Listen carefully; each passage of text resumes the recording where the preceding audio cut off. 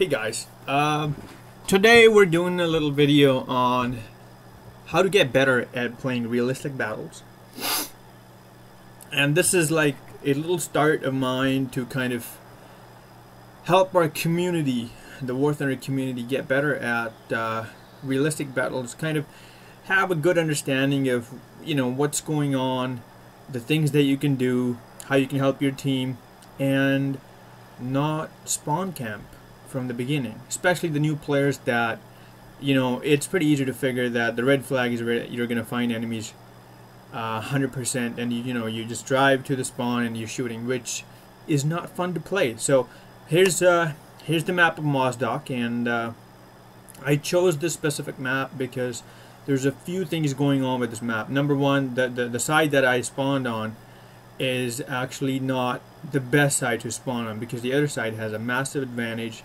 and which I'm just about to explain. So here, we'll start with it. So there's a few things that happen in every battle. There's people who flank, there's people who go for caps, and then there's people who spawn camp, which is, you know, which kind of ruins the experience for everybody. But here we go. So our team spawns here, and we're gonna have a few players there that are gonna go to C point to cap, one or two. We're gonna have a good amount of players going to B cap, and then we have some players going on this side to hold this line on the flank. We will also have at times some players that go strictly, they'll skip the C point and actually go for this line over here. Right. Now, the enemy team, why it has such a good advantage is because so here's what the enemy team is going to do. What is to be expected? So they're going to come cap A. A few people are going to come cap A. A few are going to go for B, and then a few are going to drive straight to over here. So this is a very, very important position on this map, because this thing creates a kill zone, and it covers this whole part of the map, including our spawn on this side. So this is all covered from this side. So they can't shoot in the spawn because we got these little hills over here, but anybody coming up here is from here to going up to B is in that kill zone. They can view, they can spot people. Anything over here, whatever. There are some I guess little undos into the ground that you can hide behind or whatever. There's like slight hills and there's gaps in the ground you can sit. But my point is that this is a very important position, very powerful position as well, and people can shoot this team quite good. Now anybody that caps the B cap and tries to push forward, these people can shoot you. They can shoot into B pretty good. Very good position, right? How do you counter it? Here's how we counter it. So there's this spot right here. It's not used, and from my experience, this is not used as it should be, as this position is used by this team. This team usually suffers. For most of the time I've seen, this team rarely wins. But here's how you change that. This position is very strong. Now, you can't have like your whole team go to this spot, right? Obviously, that's not going to win you the match. You need some people to go to C. You need some people to go to B. And you need some people to support those people at B and C. And this is the line to do that. So here's, I'm going to show you. I'm going to drive down there, and I'm going to show you what you can cover, where to look, and what to expect from the enemy. So here we go.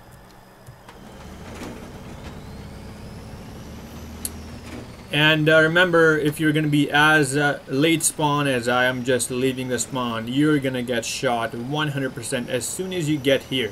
Because by that time, the people at A cap have capped, and they're peeking their turrets over, and they're looking at you. So that's one of the things that's not going for this side, because their A cap people can actually shoot into the spawn from that side, which is absolutely dumb.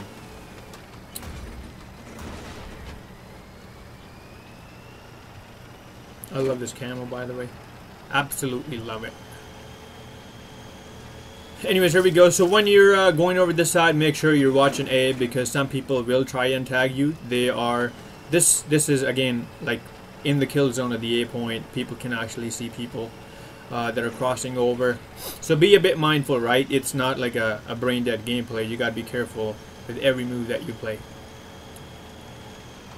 So here we go. Now you gotta watch for people that are trying to, you know, some people are gonna skip the A cap and they're gonna try to flank over this side and take this flank from your team. So you have to watch out for these people. Make sure you get them, and make sure to expect at least one person. It's always good to expect that, and you're always on your toes, basically. So here, we're here. We can see if anybody's trying to cross, and if you're, you know, if you start the game right with the you know, right away when you spawn, and you start driving this side, and you're not a late spawn, you're the first spawn. You can actually catch people here pretty easy. So there you go. So this is a good place to look if there's anybody trying to take this flank away from you, the side that you are. You also have access to the A point. You can look into the A point. That T-64 is doing some dumb things, but so you can look into the A cap, engaging or not engaging, up to you. Good position as well. So you see, like, my whole tank is covered, and this is a held down position. And then we also have access to the B cap. So we can see we have pretty good view to the B cap, and we can shoot into B as well. Okay, so this is the first position. We're going to go into the second position. So the second position is right next to it. So this is right here, covered in trees. It's the same kind of thing that you have, the held down position, and you have a much wider access. So here you have a really good view of anybody trying to cross over to this side. You can also shoot people that are there are some people over there that sit behind and camp and shoot people coming out of our spawn. So you can tag those. Now you're at a good angle to the A where you can actually catch people on the side. And you know, if you give your side a top here, you're dead. B, oh boy. So here's the strategic point about this position. Now you have access to that hill behind the B point. That is where you're 100% going to find maybe one or two players that are trying to camp. And what they normally do is they sit on this hill. That's what we're looking at. And they're shooting into C. They're shooting into any player that's trying to, from our team, trying to go around B cap. So again, you can catch people there. If you kill them, obviously every kill helps your team out. You know, it adds to the points of victory, and it eventually, if you play your cards right, you're going to win the game. So here we go. So once you're here, make sure you're going to spend some time. You're going to make sure that A is clear. You're going to make sure there's nobody trying to cut you over this side. And once you have that clear, by that time, you're going to be able to see what's going on with the B cap. So if the enemy team has the B cap, I'll be very cautious moving, crossing over, pushing forward. And do wait for reinforcements. So over here, here's another good part. You actually have access to that side over there too. So if the enemy team has taken this line over here, I'll show you. You actually have access to that side. So from here, I can see pretty well. That is where they're most likely going to be. Now, obviously, they're going to be in cover because that's like a good hold down position as well. You can shoot and get back into cover. But you can actually surprise them because people rarely look over this side. So if you're good with your gun, you can catch them while you peek out to shoot your enemy, shoot your team members. Here we go. So once you make sure that you've cleared this side, and regardless of who has B at this point, you got to check the B at all times when you're crossing this side. Thermals really help. So you go over this side, and now you're going to have to push. And it is very important to advance and push. Because if you just sit and camp, sure, you're going to get a couple of kills, but you're not helping your team win the game. And which it's kind of a bad practice if you ask me.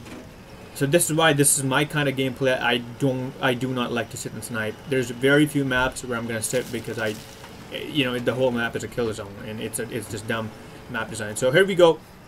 As you advance, you keep checking that side because that's a good place to find enemies. Do make sure you check your front because like the people that you killed from here, they could be coming for revenge. Always expect people coming back for revenge. That's a War Thunder thing. Always remember, if you kill somebody, he's gonna come back for you. And do check the tab menu, right? This is a good part. Like, if you kill somebody and you see they respawned, do keep that in mind. They're gonna try and at least come get you. So here we have the side of the A point. At this point, A point is probably capped, and there's nobody at A point because you have most likely killed them, or at this point when you're approaching, you have their gun barrels out. Now this is your part of the job to do that before you approach the A cap. A is empty. It's capped, right? And then when you proceed forward, make sure you check the spawn because you're at the spawn now. If you see anybody, you gotta shoot. It is important that you shoot anybody coming out of the spawn, or they're gonna shoot you. That's just how it works. But don't sit there. Keep advancing. What I would basically, oh boy, I should have shot him.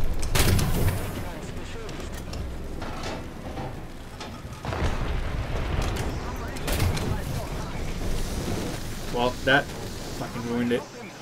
Anyway, so what you basically do, I was gonna do, is basically decap the A cap. You know, assuming that the enemy team has a cap.